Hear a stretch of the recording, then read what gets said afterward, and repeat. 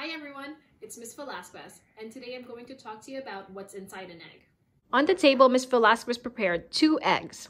The first one is the uncooked egg, and the other one is a hard-boiled egg that Miss Velasquez had to cook. Both eggs are from the supermarket.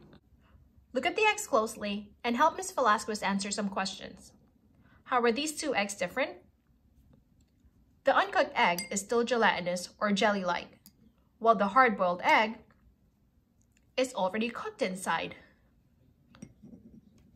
Now, how are these 2 eggs the same? Both of them still have the yellow part, which is the yolk, and both of them have the white part, and they both have shells. Now let's talk about the different parts of an egg. This is the eggshell, and on the eggshells are tiny holes that allow air to go in and out. They are too tiny for you to see.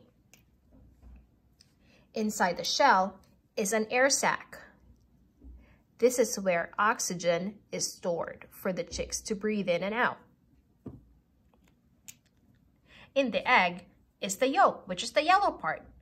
That is the food of the chick while the chick is still growing inside the egg. The white part of the egg is called the albumin. The albumin is the shock absorber. It protects the chick from getting hurt. Another part of an egg that I would like to talk about is the shell membrane. That's the white part that you can peel off from the eggshells. That helps the chicks and protects them from bacteria. If you look closely on the egg, you will see that there is a strand-like structure over here that is called the chalaza. The chalaza is like a little string that holds the yolk in place or in the middle of the egg. And for eggs with chicks in them, there's a little part called the embryo.